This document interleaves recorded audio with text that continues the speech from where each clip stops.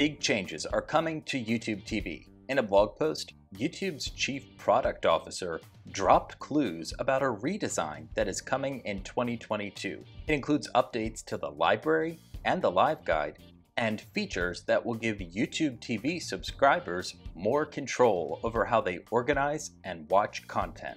Michael here, and these changes can't come soon enough.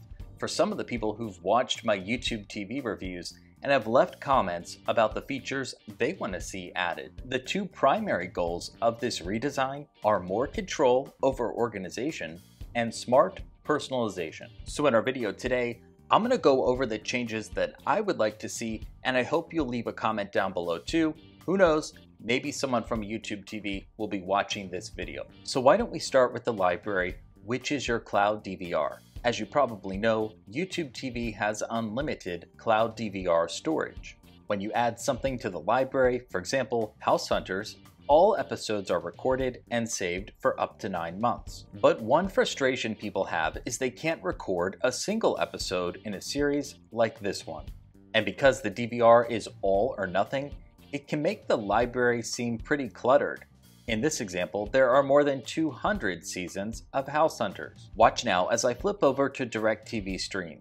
With its DVR, you can choose to record a single episode or the entire series, so you actually have more control. Another change that I would like to see to the library is the ability to mark shows as watched from a TV set. If you've watched my videos, you know this is available from a web browser or a mobile device. But if YouTube TV's goal is to give you more control, adding the ability to mark as watched from a TV set would be a step forward. And even better would be letting users delete individual recordings. YouTube TV's library has a mix of DVR and on-demand recordings. You'll see some shows have the option to choose a version. If it's in your DVR, you can skip the ads, of course, but not so with on-demand. Now that on-demand content is great if you forget to set your DVR, but some people don't want to sit through the ads under any circumstances. So could YouTube TV add a filter to show only DVR content? Just a thought. YouTube TV's DVR has filters like new in your library, most watched, and scheduled. But what I'd like to see is something like a My List feature, basically a place where people can organize DVR recordings by priority, the ones they want to watch first. Let's move on to the live guide. And YouTube TV has done a pretty good job of helping you organize its list of 85+ channels using these handful of channel filters. But personalization could be improved, and that does seem to be the goal of the redesign.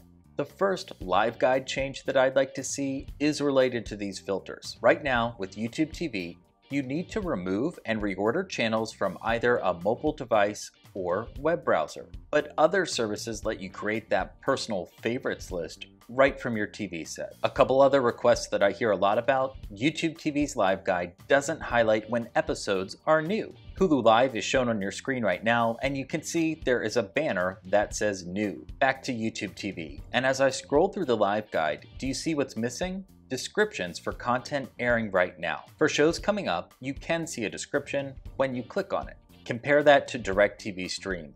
The show description is at the top of the guide, and this is a great user experience. Now this is minor, but I've received multiple comments about it. Look in the right corner of the YouTube TV live guide. It's counting up to the top of the hour, but there is no actual clock, something else that you'll find with other services. Another change that would make users happy is the ability to jump to day in the live guide rather than just scrolling to the right. For starters, it would make scheduling recordings a whole lot easier. And while we're on that topic, I do like how Sling TV's updated guide gives you the option to set a recording right from the live guide. Something to think about, a change that would save YouTube TV users a click or two. I've spent this video talking about changes to YouTube TV on a TV set, but let's hope that there are changes in store for the web browser and mobile app as well. Take a look. This is just one example. The live guide on mobile is pretty bare bones compared to the TV version.